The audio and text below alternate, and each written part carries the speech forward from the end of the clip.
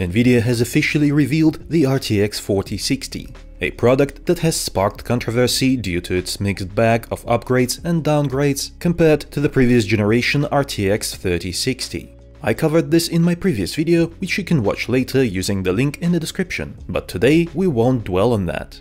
In this video, I want to introduce you to AMD's upcoming next-gen alternative to the RTX 4060. I believe this will be the choice to make if you are looking to buy a graphics card for under $300 this summer. But first, a quick word from my sponsor. CDKeyOffer.com is my #1 choice for when I need to buy a cheap Microsoft software key. They are a reliable provider of affordable keys to me, my friends, and the channel community for over 2 years now, so highly recommended. Use my discount code iVadim to get 30% off an already amazing price, and grab yourself a Windows 10 Pro for $16, Windows 11 Pro for $23, or Office 2021 for just $52. You can use PayPal for fast and secure payment and get your key instantly. Links to all these products are in the description below. Now back to our topic. AMD is expected to officially unveil its Radeon RX 7600 graphics card next week. Stores already have these graphics cards stocked in their warehouses, indicating an imminent launch.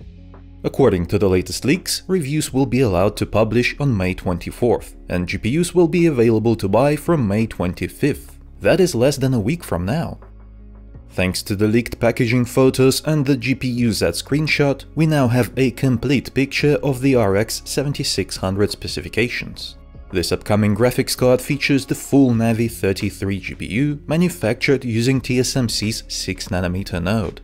It has 2048 shader cores, 32 ray tracing cores, 8GB of 18GB per second GDDR6 memory across a 128-bit bus, and 32 MB of Infinity cache. These specifications are very similar to the RX 6600 XT, so I have a pretty good idea of where the RX 7600 will land performance-wise on the FPS charts. It should be about 15% faster than the RX 6600 XT, which would put it on equal footing with the RTX 3060 Ti. And yes, I do expect the RX 7600 to outperform the RTX 4060 on average. Recent rumors suggest that AMD initially intended to price the RX 7600 at $300. However, they appear to be comfortable pricing it as low as $270 while maintaining a decent profit margin. In theory, the price could drop even lower if market conditions demanded. Since NVIDIA priced the RTX 4060 at $300, it is safe to assume that AMD will set the RX 7600 MSRP below $300. If you are interested in how the RX 7600 will perform in actual games, then here is a recap from my previous video. Please bear in mind that we initially thought that this graphics card would be named the RX 7600 XT, which is why I refer to it as such in the video. However, I am pleased to see that AMD has chosen to call it the RX 7600, a name that suits it better. But I digress. Here's the recap. AMD revealed the gaming benchmarks for RX 7600M XT laptop, which allowed me to reverse engineer the performance of RX 7600 XT desktop card. Bear in mind that this is a very rough estimation and should be taken with a grain of salt. But I did work hard on bringing you these numbers, so a like would be much appreciated. In Cyberpunk 2077 at 1080p, using the highest quality preset, the laptop RX 7600M XT should deliver around 73 FPS on average. The desktop version of the GPU should be able to deliver around a 10% better result, so I expect to see close to 80 FPS average for RX 7600 XT.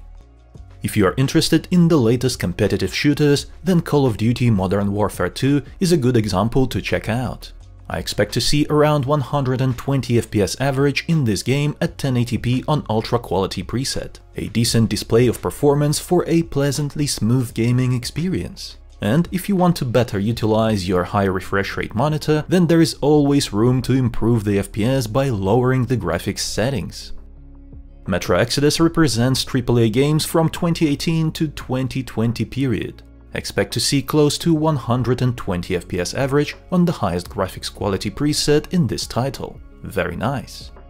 In The Witcher 3 at 1080p on the highest graphics preset, RX 7600 XT should deliver close to 140 FPS average. This title represents older AAA games that came out around 2015 but still look pretty good by modern standards. FYI, this is not the next-gen version of The Witcher 3. Let me know in the comments what you think about the RX 7600. Tap the like button if you enjoyed the video and subscribe for more if you haven't already. It was I, Vadim. Until next time.